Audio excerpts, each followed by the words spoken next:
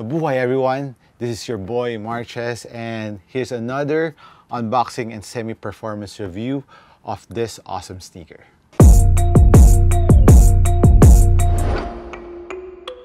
So guys, if you're not too familiar with this is the Puma Pro Nitro, and this is in the theme violet, so it has a lot of purple hints all throughout the sneaker, and I believe that the theme violet is actually a collection from Puma because I went to the store and I've seen some clothes that are having this same theme of the colorway, and also the All Pro Elite, which is the higher version of this one. Supposedly it's more expensive, so I believe it will be the more premium or the big brother of the All Pro, and it has a drop-in midsole, and hopefully I could do a comparison and performance review of that soon.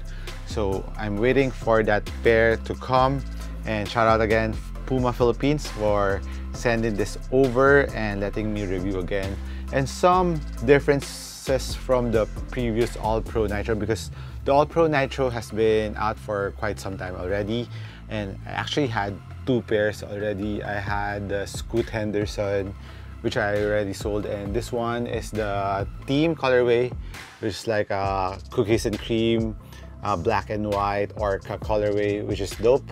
And the only difference that I can see here are the packaging from the two. This came with the traditional Puma box, which has a nice texture to it, like a ball texture on the box to it, but it's a black and white box. But with the new revamped box of the All Pro Nitro, it has this All Pro. Then there's a Nitro here on top. On the box, it has this purple theme violet colorway, which is dope. I think, yeah, they really made this one extra special for this collection, including the box. And it also includes, which is not present in the old All Pro that I bought. The two didn't have this material details kit in the inside, and this came with this one. There's no extra laces on the theme violet one, but this is dope, which I hope all shoe companies will be giving out this type of tech specs, because like a sneaker nerd like me, I would really like to know what I'm paying for, what the tech is in the sneaker. And even though if you can just print it up in the box, it will be nice. Don't need to print it on a separate sheet, but just give us the tech specs of this, especially basketball sneakers. We would love to see the tech that it has. So for the All Pro Nitro, it has a TPU plate, which is this one, which gives you a very nice lockdown feel to the sneaker, and the mesh upper, which is almost same with the Team All Pro. It has some plastic TPU piece and nice leather. This one has a tumbled leather. You can see that it has a tumbled leather for the upper of this one, while on the Team Violet, it has a more iridescent finish, which I like, because when you're looking at on pictures, it kind of changes colors depending on the angle, which is dope, especially this part too. And the other parts of the sneaker is mesh material. And what's nice about the All Pro Nitro is this, you can see this straps that goes down, these wires, so it really holds your foot down to the forefoot area and pulls your foot down and gives you a better fit to the sneaker and gives you that extra lateral support that you need.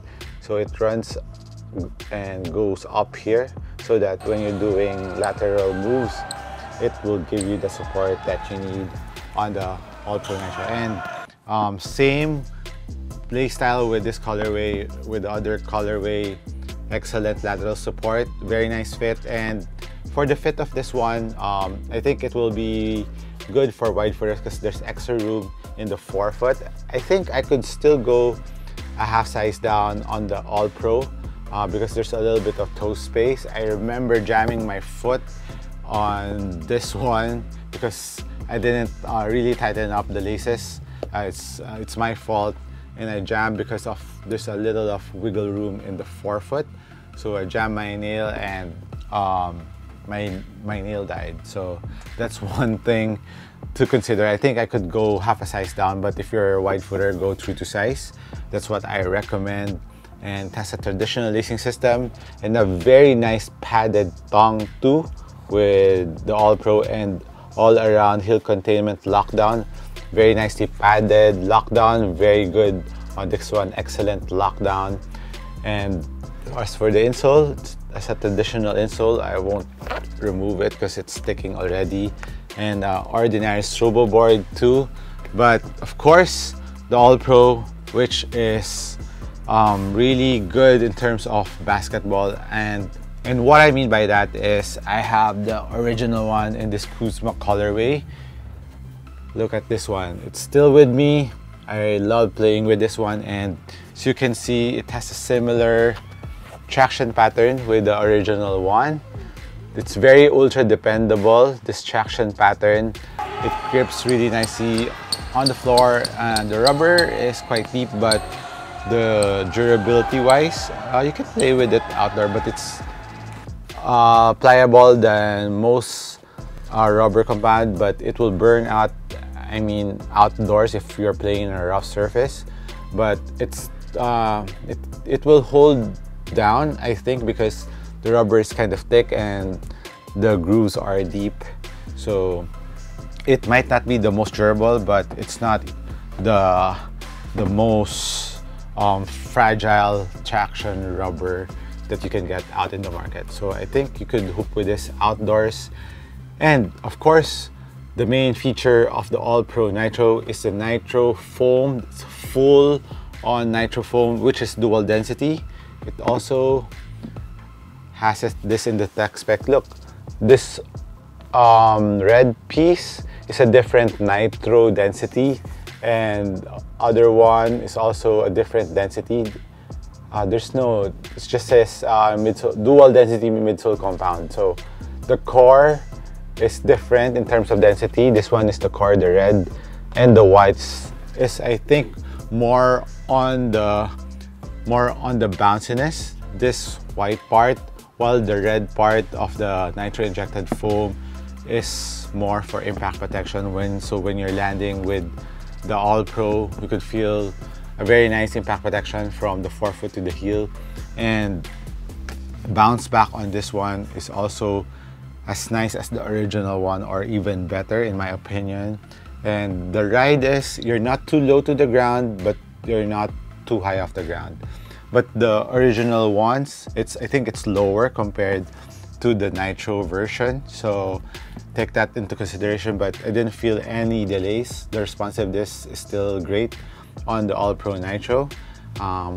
When I played with this, I really felt very fluid when I was moving around the court, especially the traction. It really holds up.